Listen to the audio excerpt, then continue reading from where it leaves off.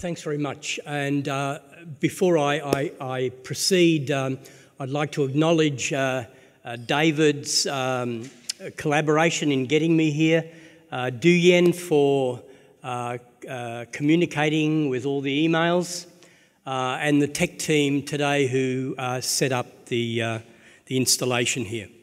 So as a performance artist, I've always been interested in the evolutionary architecture of the body. But what a body is and how a body performs now has become problematic.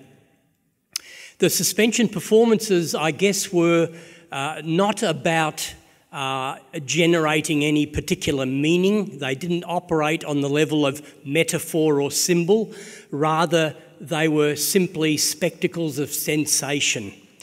These performances were more about affect rather than generating any kind of particular meaning.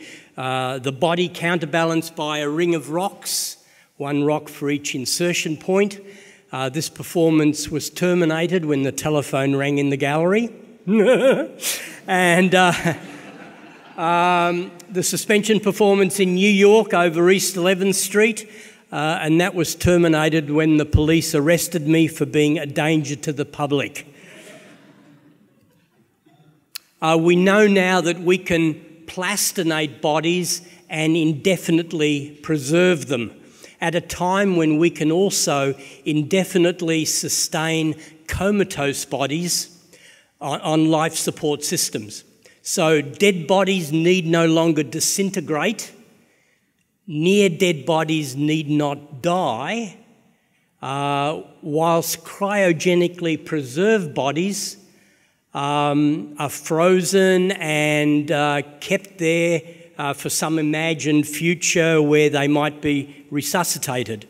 We can display bodies anatomically in ways that we couldn't display them before. And it was a lengthy process of approximately 1 year to ensure that he met the true criteria to be the right patient for this transplant. And sure enough, he did meet this criteria. At that time, we described a procedure which would essentially restore everything which was not functioning and appearing normal on his face, which included portions of the scalp through the forehead, the upper lower eyelids, the nose, upper lower lips, soft tissues of the chin, down to the level of the neck, and the underlying structures, which included the upper jaw, bones around the eye sockets, the upper teeth, the lower teeth, as well as the anterior portions of the tongue. Dr. Rodriguez, he suffered a gunshot accident back in 1997. Amazingly, his sight wasn't affected. He still had his vision, but as you say, he can now smell something he probably hasn't been able to do, for 15 years. He's now talking. Tell us about the moment that he was able to do these things. So the face from the donor body stitched on the skull of the recipient becomes a kind of third face resembling neither. A team of scientists led by University of Illinois professor John Rogers has created a new, less intrusive way of gathering data from the human body. Unlike conventional equipment that hardwires patients to a stationary machine, the epidermal electronics, as they're called, attach to the skin in the same way you would attach a temporary tattoo. Our thought was that if you could convert the electronics from the rigid boxy form that exists today into a format that looks like the skin in terms of mechanical properties, shape, stretchability, toughness, then you could almost make like a second skin that would laminate on the surface of the biological skin in a completely seamless, integrated fashion that would be essentially invisible to the user, but able to deliver all of this kind of new functionality. So this circuitry is flexible, it's attached to the skin, it can monitor and wirelessly transmit body signals, either as control signals or just simply for some medical reasons. Recently, John Rogers has also developed biodegradable flexible circuitry. If the substrate is silk, if the circuit is printed in magnesium, if the insulating material is silicon dioxide. It means that this circuitry can be stuck, for example, on the surface of a heart, monitor it internally, and then biodegrade harmlessly into the body. A project that's in progress, this little robot took its first steps late last year in Europe. This project is to engineer a robot that is robust enough and small enough to climb up my tongue and into my mouth.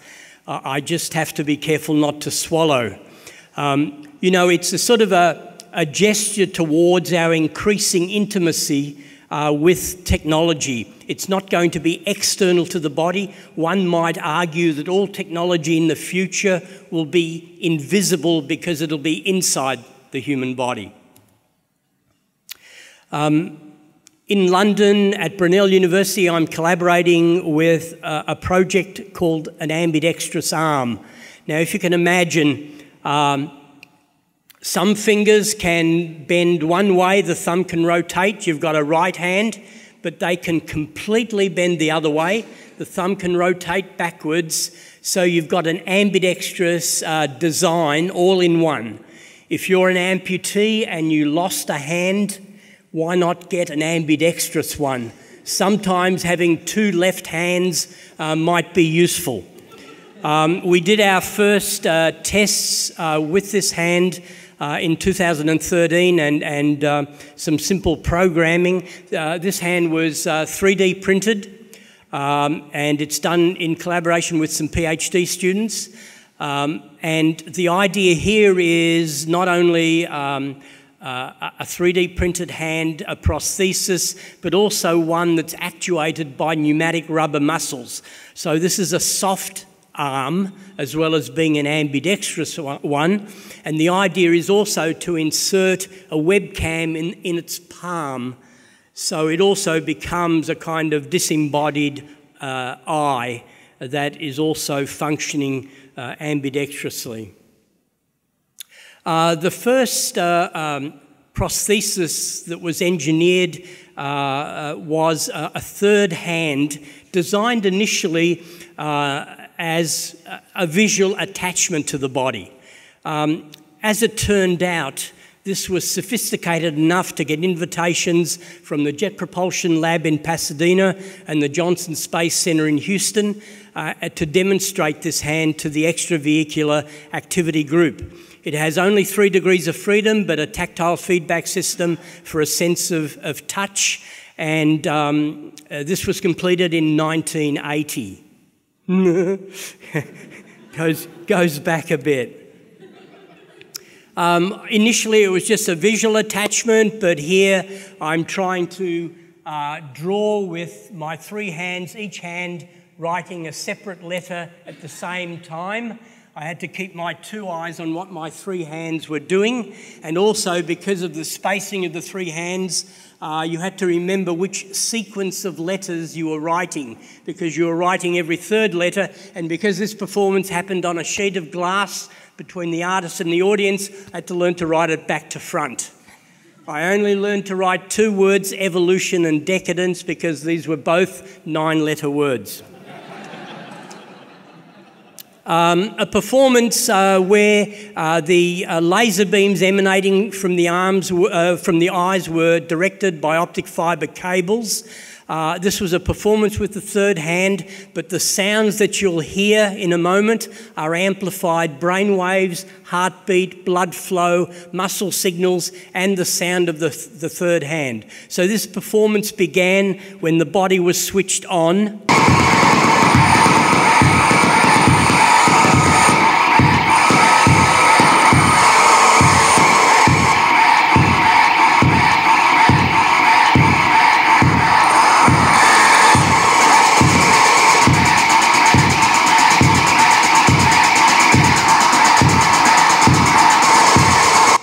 And the performance was stopped when the body was switched off.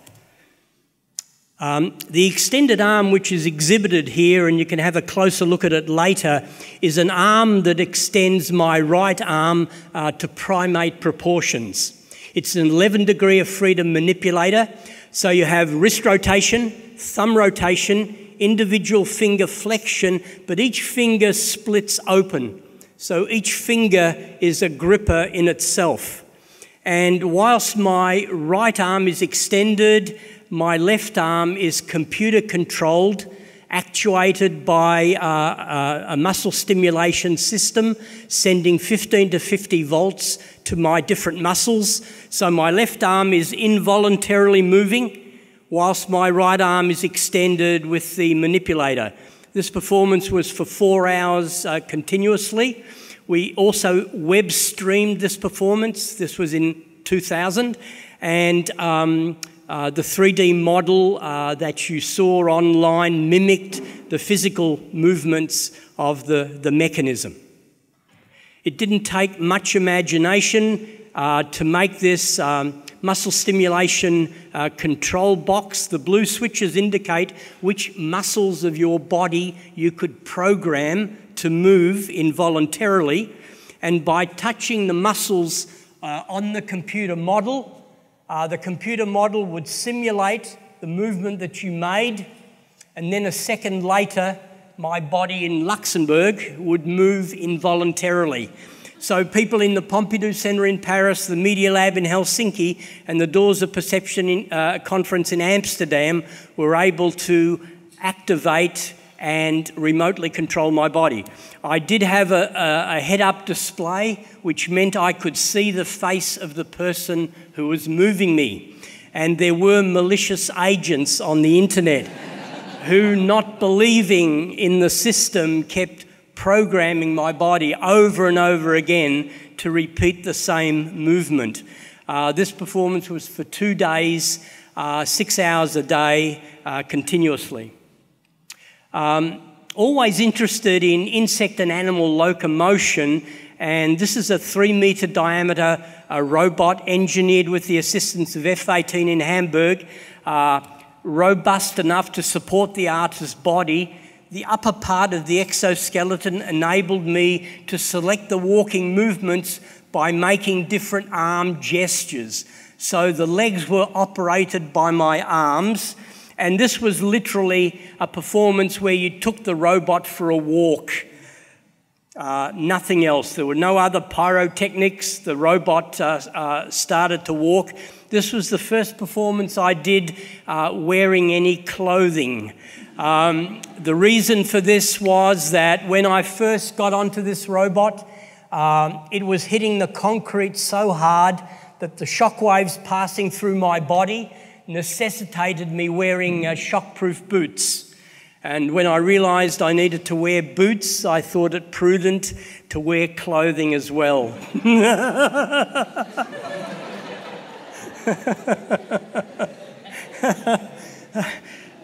Another kind of walking machine that was engineered was this 5-metre diameter robot.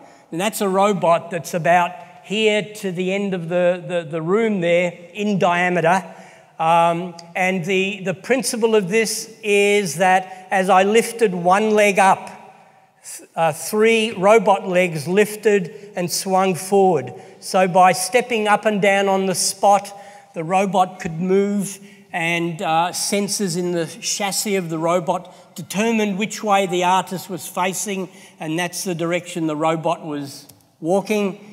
And you could see this robot, actually, the first performance was in London, in Hackney at Gallery 291, which was a converted church space. And at the time, that was the largest kind of gallery space that was available for a 5-metre diameter robot.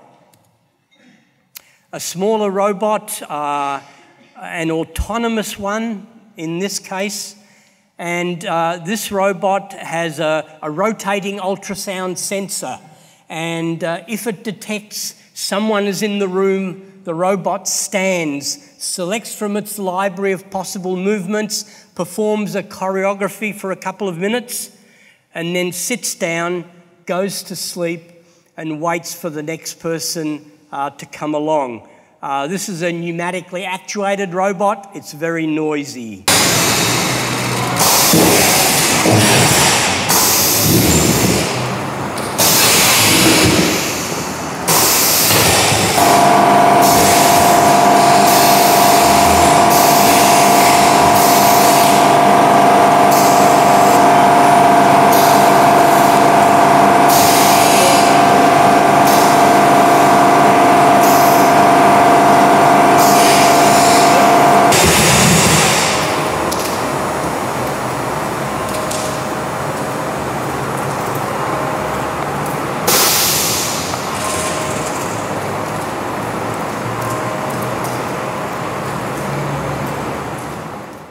The idea really was to engineer an actual virtual interface where the mechanical movements of the legs modulated the facial behaviour of the human head displayed.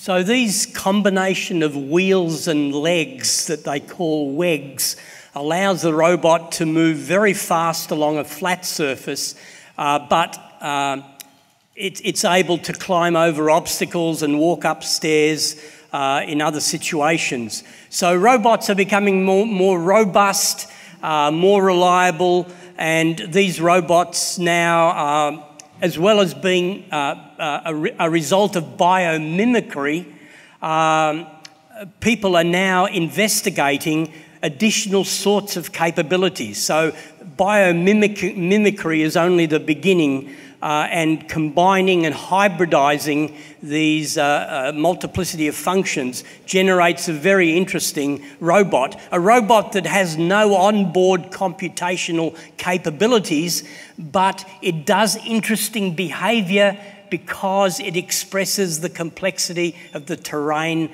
within which it operates. And this is a very, very interesting bit of research. Even though this robot even has a handle, the mammalian gait that's generated is really seductive and quite uncanny. Again, biomimicry, but also able to learn and autonomously operate and function in an off-the-road terrain.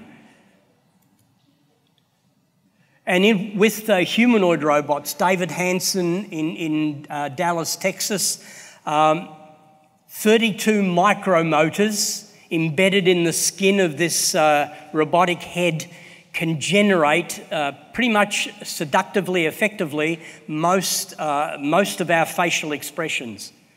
And in addition to that, small cameras in the eyeballs of the robot means that it can engage your gaze, and also it can speak to you in English. I've always been interested not only in attaching technology externally, but also in going back to 1993 for the 5th Australian Sculpture Triennale, designing a sculpture for the inside of my body. This was a sculpture that was inserted with the help of a friendly endoscopist 40 centimetres into my stomach cavity. The stomach had to be inflated with air to make this safe to do so. You can see the sculpture fully opened. The sculpture inside the stomach opens and closes, extends and retracts, has a flashing light and a beeping sound. So you have to imagine this as a sort of a simple robotic choreography inside a wet and soft part of the body. And here's a clean shot of the inside of my stomach. When we first took these images, what began as an artistic experiment quickly deteriorated into a medical melodrama where we discovered a polyp in my stomach. Fortunately, it was benign. And in collaboration in 2005, I think, in collaboration with another artist, Nina Sellers, both artists underwent surgical procedures to extract 4.6 litres of their biomaterial. And this biomaterial was placed in a hermetically sealed container, and the installation was titled Blender. The compressed bottles of air, once every 5 minutes, were actuated, blending the biomaterial from the two artists' bodies. This was kind of the inverse of the stomach sculpture. So instead of a machine choreography inside a soft and wet organ, here a machine installation becomes a host for a liquid body composed of biomaterial from two artists' bodies. And the installation is sort of anthropomorphic in size. The ear project was actually an idea that came about in 1996, first imaged as an ear on the side of my head. This proved to be an anatomically unsafe location. Having one ear is good enough. Having two ears might have led to a partial face paralysis. But in 2006, and having consulted with other plastic surgeons, I decided that a safe location would be an ear constructed on my arm. And here you see the second surgical procedure. The first one was inserting an inflating prosthesis that stretched the skin of the arm. That allowed the construction of the ear. When the ear scaffold is inserted within the skin, when the skin is suctioned over the scaffold, over a period of 6 months you have tissue ingrowth and vascularization occurring. So this ear now it's only a relief of an ear. We still have to lift the helix to construct an ear flap, and then we're going to grow a soft earlobe using my adult stem cells. And when this ear has become a more three-dimensional ear, we're going to reinsert the small microphone that used to be in there and internet enable the ear. So if I'm in London, New York, wherever I am, wherever you are, you'll be able to log in and listen to what my ear is hearing.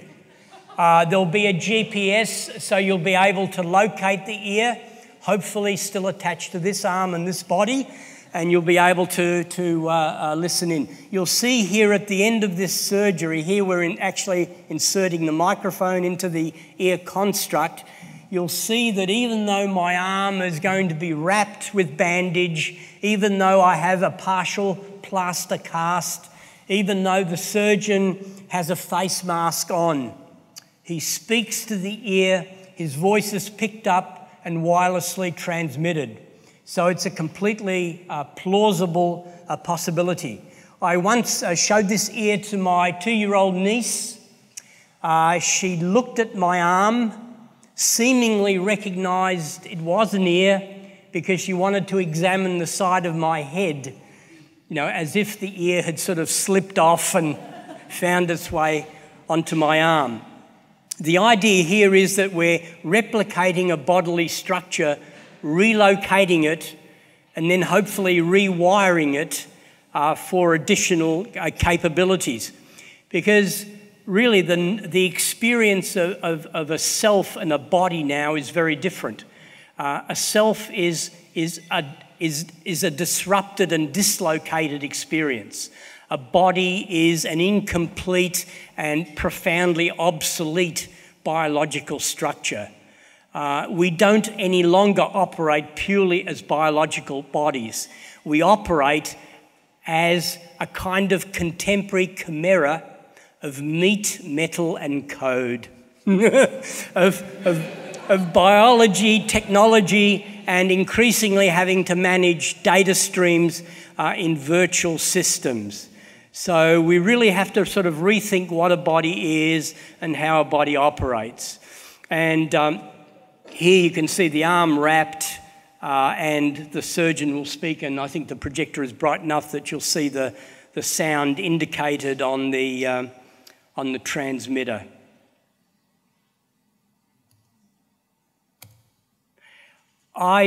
There were some peripheral projects that came out of this. I decided to make a sculpture, a 4-metre long sculpture of an ear on my arm. And for the Lawn Sculpture Triennale, I was asked to do a performance. So as well as exhibiting the work as part of the Sculpture Triennale, I lay on the sculpture.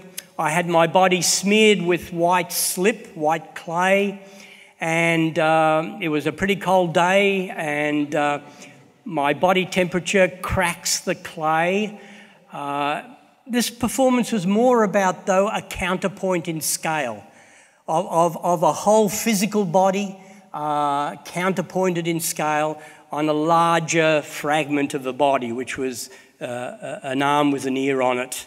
But whilst lying on that sculpture, I decided what would be really interesting would be to suspend my body above the sculpture. And at the Scott Livesey Galleries in Melbourne a couple of years ago, the front room contained an exhibition of photographs of past suspension performances, 27 of them. And here the body was prepared on the sculpture and hoisted up only 50 centimetres above the sculpture, because I wanted to visually frame the body with the ear on arm. And as the body assumes, as the cable assumes the full weight of the body, because the cable is braided, I knew that it would start uncurling and the body would start spinning. And what I thought, though, was going to be about a 5-minute performance ended up being about 15 minutes, because the body started to spin in one direction, quickened, slowed down, and then started spinning in the other direction.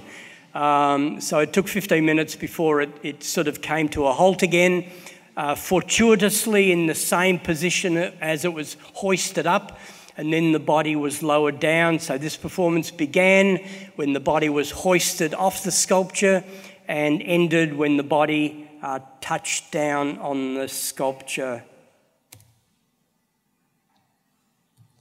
Imatic Face Station is the revolutionary new way to create 3D facial animation.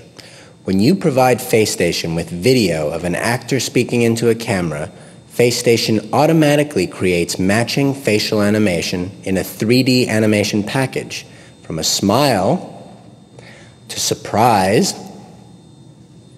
to a frown. The actor literally drives the 3D character. It's that simple and that amazing. So effectively, a camera is simply imaging the actor's face, analysing the position of the actor's face, nose, mouth, and mapping that onto the avatar face. That was state-of-the-art in about 2000 when I completed my own prosthetic head project. This is state-of-the-art now.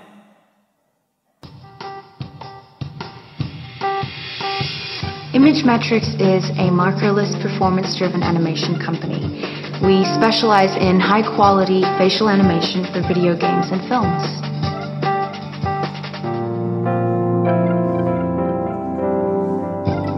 With mocap, markers are placed all over an actor's face, and the actor is then required to perform in front of dozens of special cameras. With ImageMetrix, however, there are no markers or special cameras. The actor's performance is simply recorded onto video, and the video is then analyzed by our proprietary computer vision software.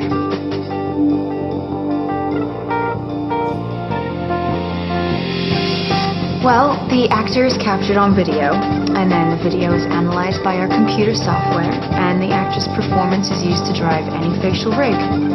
The client gets back animation curves on the rig.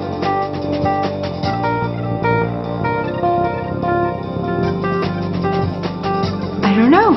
What do you think? Well, I think that they have a long way to go. I've seen better. It sucks. Whew. I mean, really? Can we just skip that question? They really, really are bad. Not good. Terrible. Actually. Yeah. So the real Emily only appears at the end. Pretty uncanny and result. And of course, we can produce any skin now by instantly scanning the face or multiple camera imaging the face. But this skin can be animated, and audio-visually you would not be able to tell that the face at the other end of your mobile phone was not, in fact, a real person.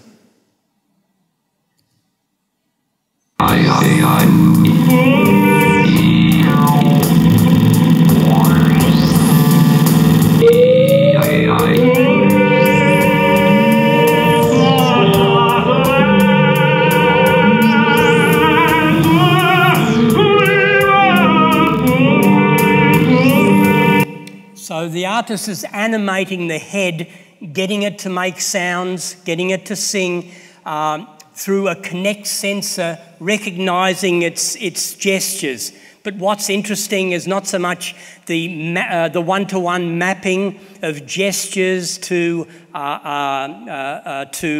motions and sounds, but rather messing with the system. When the system doesn't recognise which gesture you're meaning, and it creates unexpected possibilities.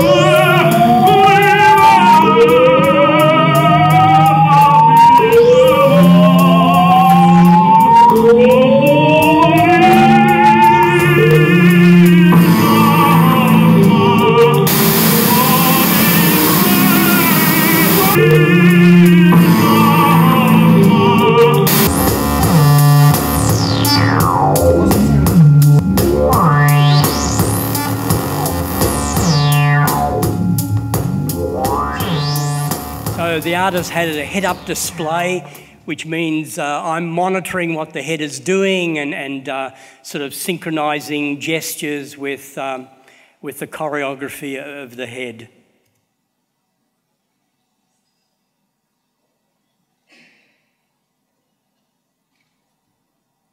Well, the installation is titled Extract Insert, and the idea is to sort of mesh the actual space of the gallery with a virtual space, in this case Second Life, where a person visiting the gallery can be extracted and inserted into Second Life, whilst simultaneously avatars visiting in-world might be extracted and inserted into the gallery itself, and being able to interact seamlessly between the two. And because this is in 3D, that more optically meshes the two worlds together.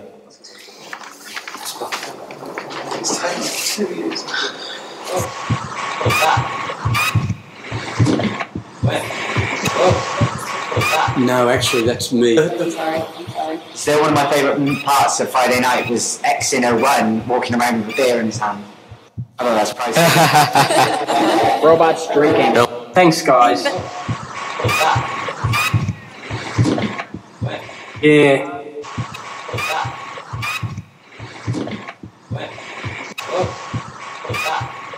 I think Stelarc's exploding.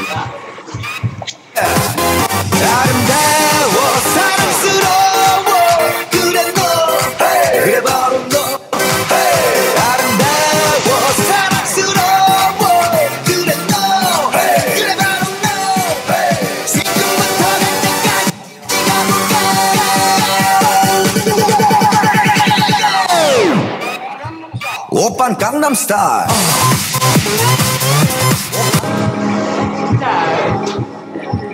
No, that's the one with the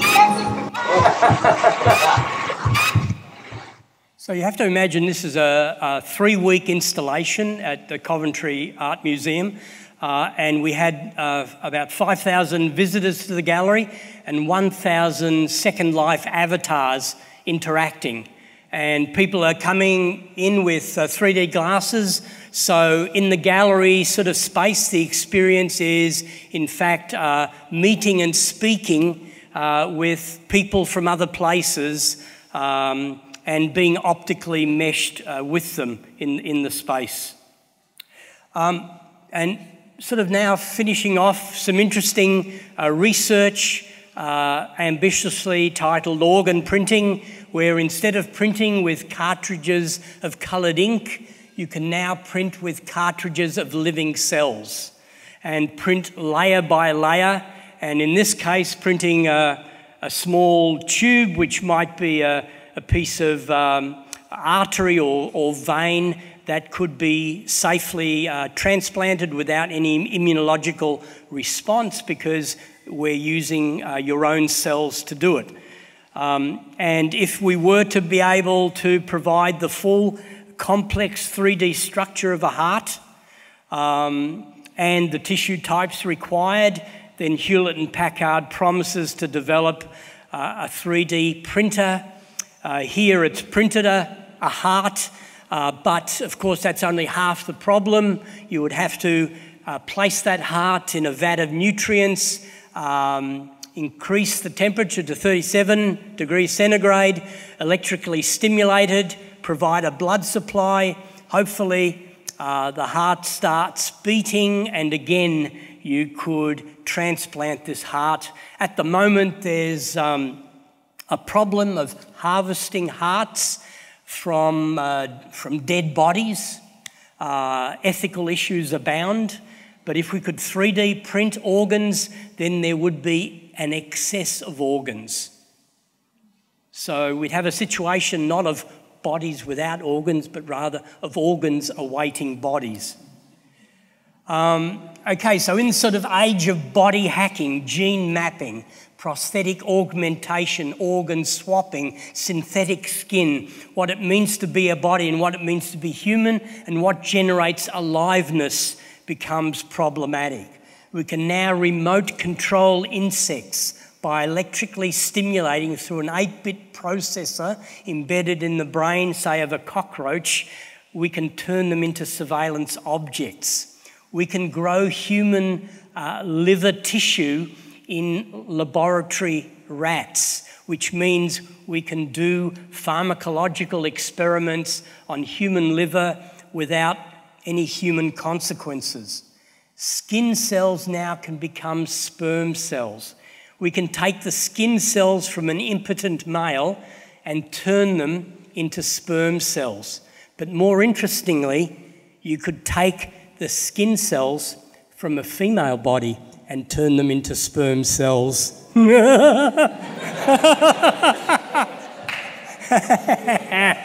So males are out of the reproductive loop.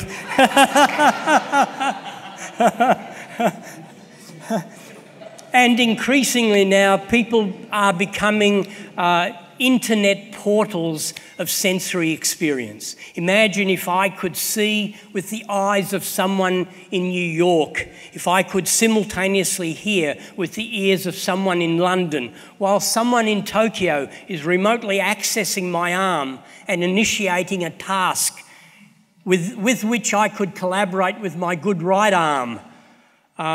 You know, your body's sensory experience and mobility would not be determined by this particular musculature with this bounded skin in this particular location, but rather it would become a fragmented, extended body having a sensory experience that is this combination of remote signals.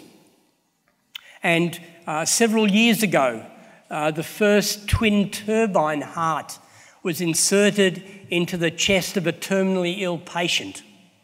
What's interesting about this twin turbine heart is that it's smaller and more robust and reliable than any previous artificial heart. but it circulates the blood continuously through the body without pulsing. So, in the near future, you might rest your head on your loved one's chest. They're warm to the touch, they're breathing, they're certainly alive, they have no heartbeat. The Alternate Anatomies Lab is a new research lab at Curtin University.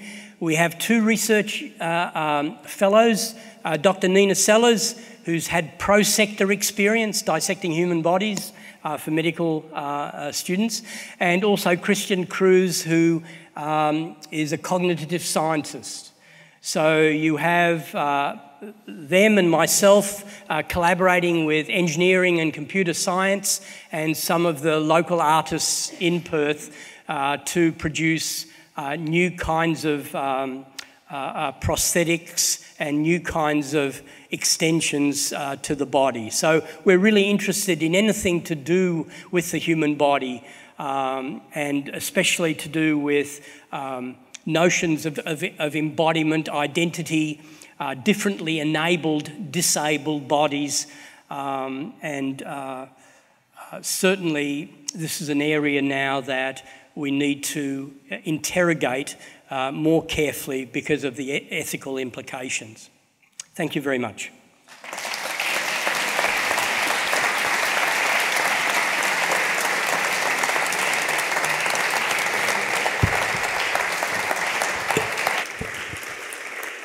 Stelarc, that was amazing. I feel a little sick in the stomach, but I don't think I'm alone, right?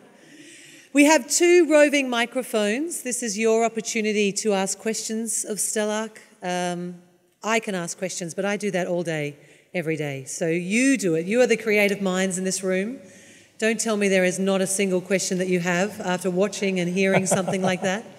Our microphones are coming so that we can hear your questions. That was very interesting. Thank you very much. What's next now for you? What are you going to do next? What's up? Well, I have had suggestions for more useful body parts to engineer. I don't think I'll be necessarily going in that direction, though. Look, what's interesting for me as an artist is that we're kind of in the business of generating contestable futures.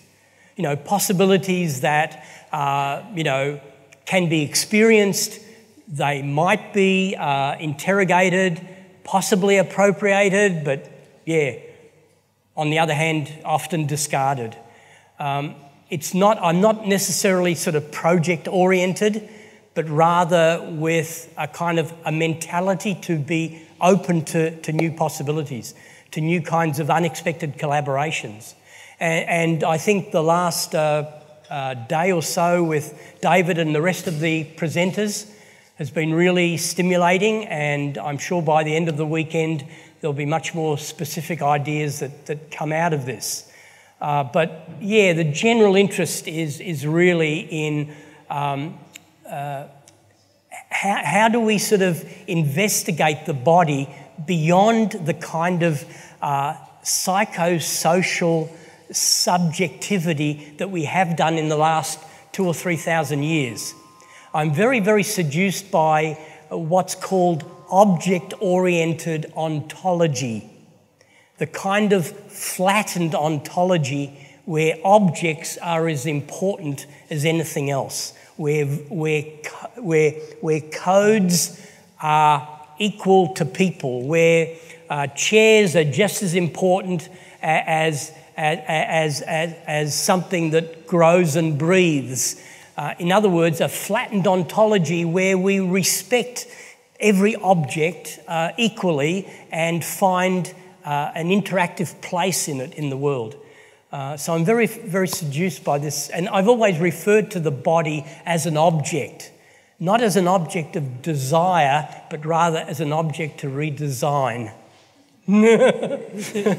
You have the most fantastic laugh ever, Stelarc. It is amazing. Now we have 2 microphones, so there's one that can come up into this section and, of course, over here as well. Please ask questions this evening. One question over here. Thank you, that was wonderful. You finished with the conversation around ethics. And I am, as we continue to enter into a world of robotics where we'll have cars that have to make decisions about collisions and whether it's better to collide with a couple of elderly people or a car that has an infant in it, for example, where's the wisdom coming from to make those decisions? Yeah, there are two ways of framing that. One way is to firstly recognise that humans are very flawed social creatures. I mean, often our behaviour is irrational, it's emotional, and often results in bad judgment. That's one way of looking at a human body. On the other hand, we're flexible, we're creative, we justify the biological status quo in other ways. On the machine side, one can argue that artificial intelligence, ethical algorithms might generate machine systems that might make more informed decisions, having a much more wider and deeper access of information than humans would ever be able to do or to make. Now, that's the two kind of extremes. On the one hand, we can criticise humans as inherently flawed. On the other hand, we can extol machine systems as artificially intelligent and able to make autonomous decisions. So how do we sort of merge these two systems to come up with more sort of creative and possibly more flexible sorts of outcomes? And that's how we have to inquire about this. We need to sort of try to manage this rather than to kind of get on a kind of an ethical pedestal and assert the biological over the technological or the other way around. For example, I'm not a proponent of the Kurzweilian singularity.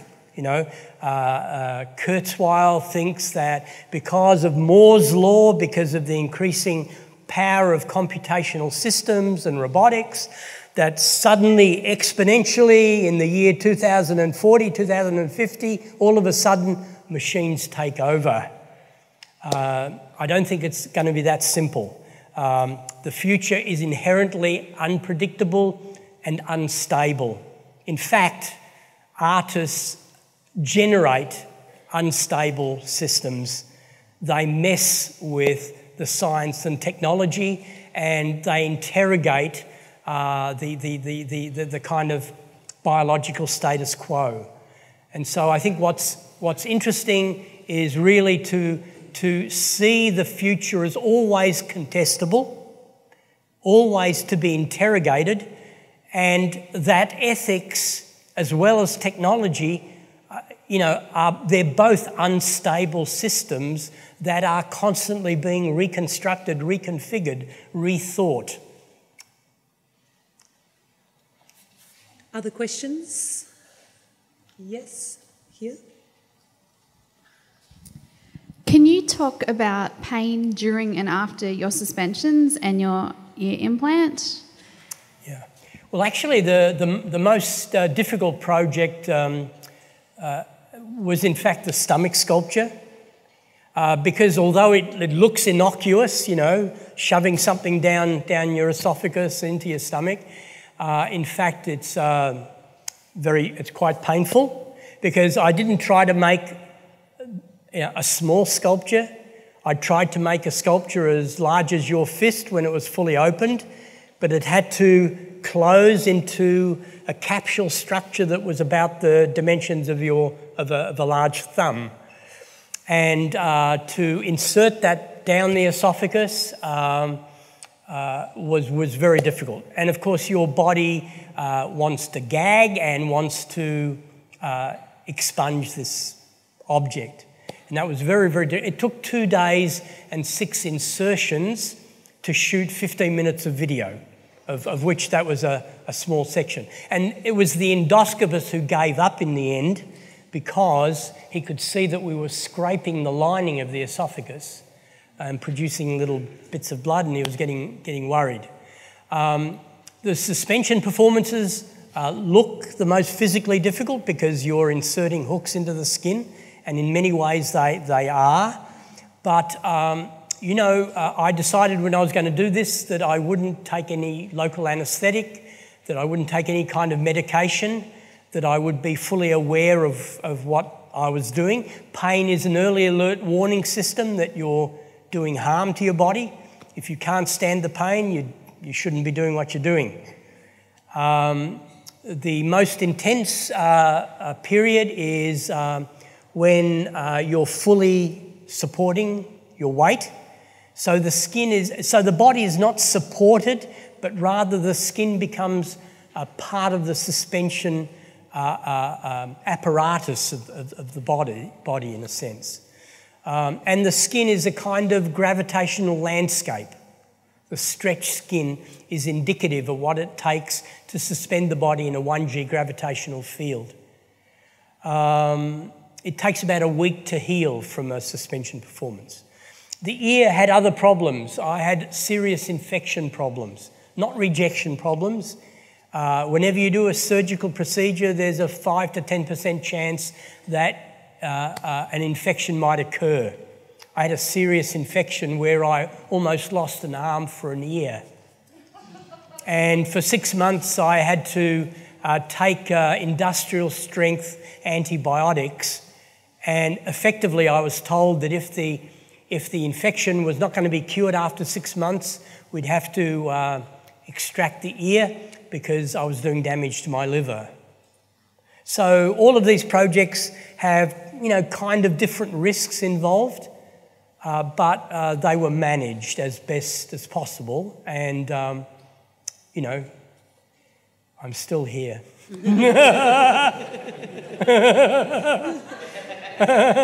Other questions? Yes, over here. I'm just curious about what your position might be on consciousness. I noticed that you were talking, recently I was reading that Graham Harman is perhaps toying with panpsychism at the moment. And how does that translate?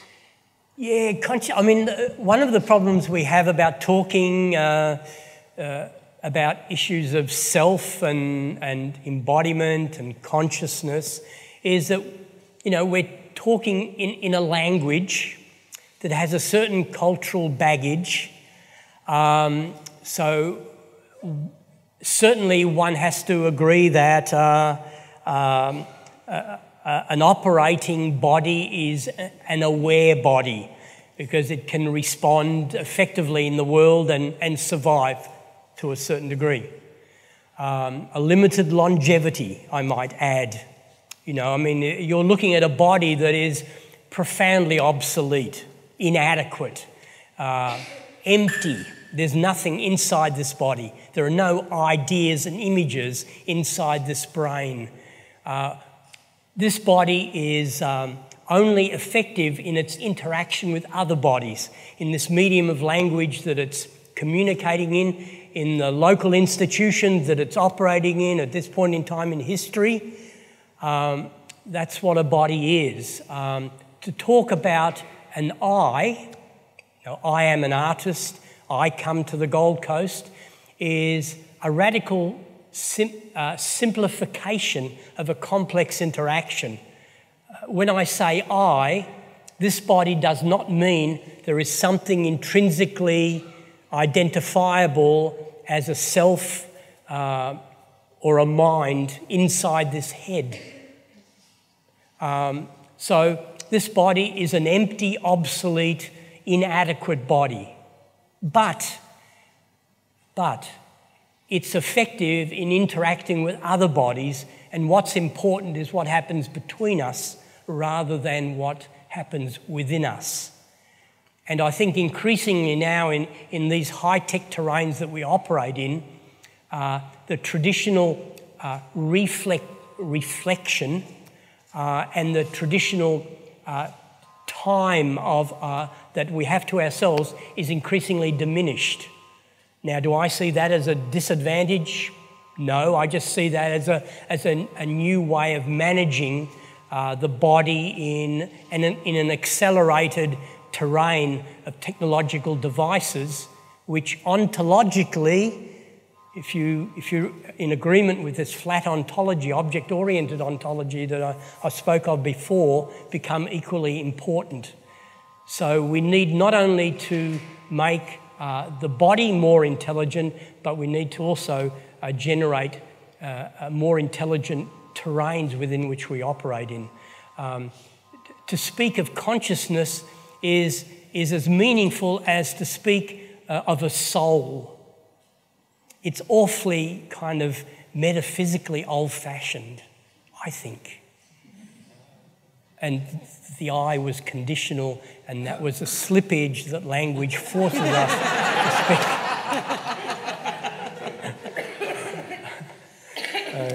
Other questions? Oh, no. No, I say that because a fellow Greek is just about to ask a question. But I don't have your laugh. But look, listening to and looking at your presentation, Stelarc, I saw a sort of strange oscillation between art and science. On the one hand, your artworks, as you say, have no particular goal. They stop and start. They don't aim towards any particular kind of functionality. But on the other hand, you seem to be gravitating towards more and more progressive and expanding and technologically refined objects and technologies. And so the science seems to be moving in a direction of hyper-extending itself and greater levels of functionality. So it makes me wonder what your relationship to science really is. Yeah. And so it seems to me that on the one hand, you give us an account where progress is at the centre of science, but you don't seem to be interested in progress at all in a way. Is that true? And if not, what is the similarities and differences between your methodology and that of a scientist? Yeah. Well, I guess I grew up in the last kind of breaths of modernism. So that idea of linear progress, begins to sort of die off as a meaningful way of looking at the world. And I have to say that I've presented my projects sort of somewhat logically, but in fact, you're right, there's a constant oscillation between the biological, the technological, and the virtual. And in fact, there always was. The first projects I made in art school were helmets and goggles that split your binocular perception. I began the third hand project before the first suspension performance. So it's just indicative that I was performing with virtual bodies in the mid-80s, far before Second Life and some of the online sims that we can interact with now.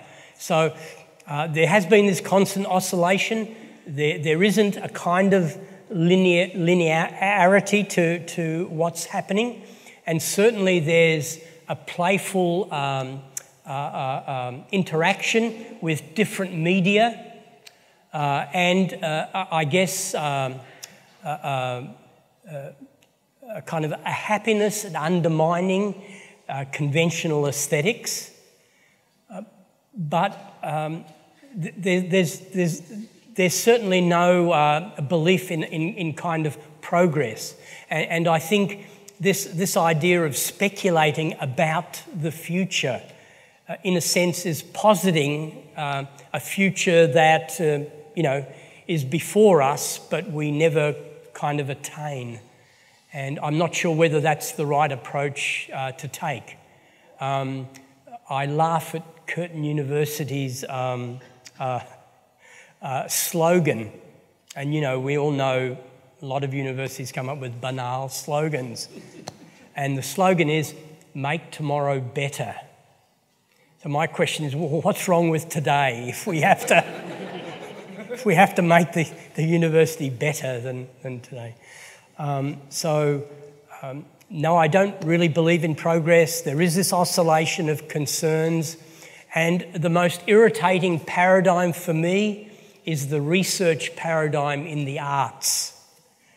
And I've sort of talked about this with some of my fellow presenters before, that we're now kind of producing artists that are embedded in university institutions.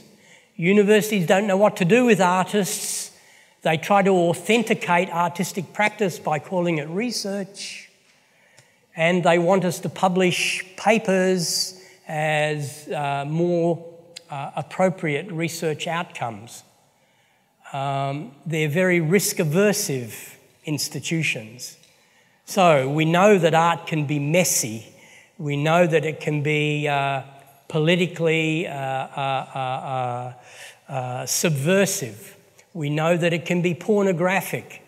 You know, does your university institution allow you to take those artistic risks and do those sorts of activities? So I don't like this paradigm of research in the arts. And I think the connection between art and science is more a connection between art and technology. So it's more the technologies that we share but use in different ways rather than the methodologies that we incorporate. So a scientific approach is not what I take. I mean, I'm singularly unsuccessful in everything that I do. I've made a career out of being a failure. None of these projects have turned out the way that I've wanted them to turn out. There's been no utilitarian use of any of these things. I'm just an artist, but I use technology, and I kind of respect the position of scientists using that technology in different ways. I know we've got a question here, but can we have a microphone just here?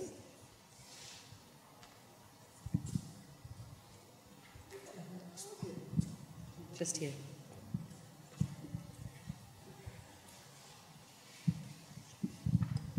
Thank you. Such a privilege to hear you talk and present that tonight, Stelarc. On the topic of the body and obsolescence, and of course we're here talking about the future, and after your presentation I can't help but cross the topic of death.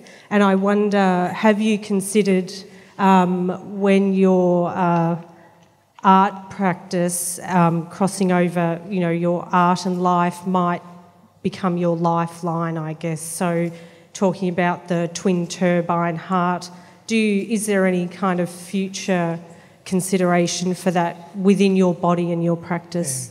No, I wonder why increasingly I get questions about my death. No, I feel terrible saying that, but I think when we all, it's a really kind of cliche thing to consider the future and death, but when talking about technology and science and living in an age where youth and maintaining that is so important, I'm just really interested on how far you would go within your own body and within your own practice. I'm sorry, I didn't mean to be flippant, but No. it was to look, you know, I think we have to sort of realise that although the body is wonderfully complex, and you know, we've generated this culture and produced these wonderful artefacts and social and political systems and literature and visual arts.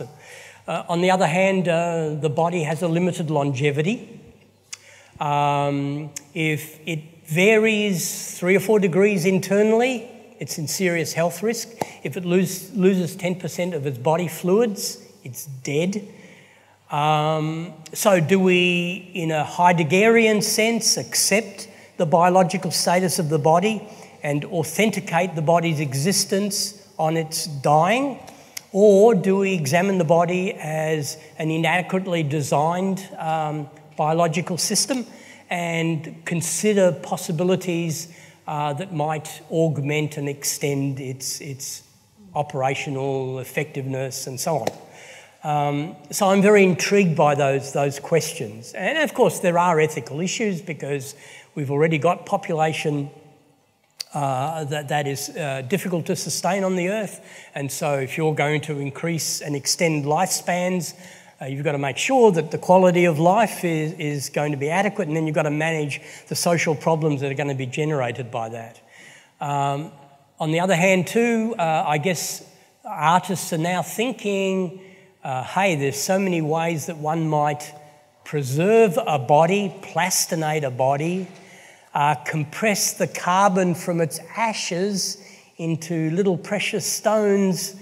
There are ways that artists might preserve their existence in another material form.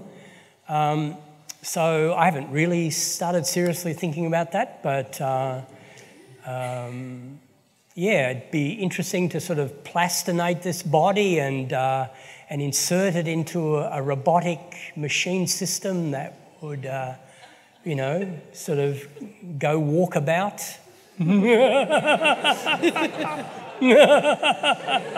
I think on that point of preserving Stelarc, we might finish there. Please, everyone, can you give him another round of applause?